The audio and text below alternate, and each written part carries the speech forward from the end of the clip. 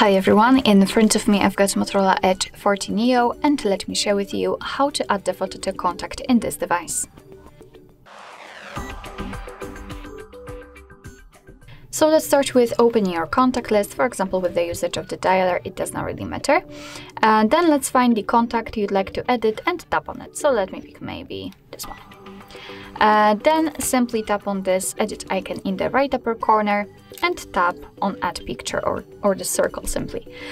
As you can see right here, we can either take a photo, and after choosing this option your device will open the camera app. So this is the best option to choose if you've got the person right in front of you and you're able to catch a photo of him or her, or you can choose a photo from the gallery, and I will pick this option. So let me tap on it. Then let's find the photo and tap. And here in this step we can change the position of the photo, we can zoom it in or out, we can change also the size of this highlighted square, and basically thanks to this we can decide what we will see after saving the whole contact, because basically this highlighted area is responsible for it. Of course we can change the rotation, we can rotate the picture, it's up to you.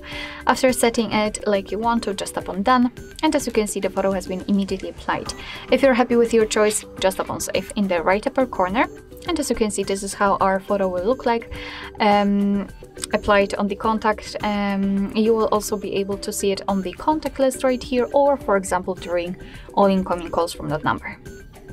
Alright, so that will be all. Thank you so much for watching. I hope that this video was helpful, and if it was, please hit the subscribe button and leave the thumbs up.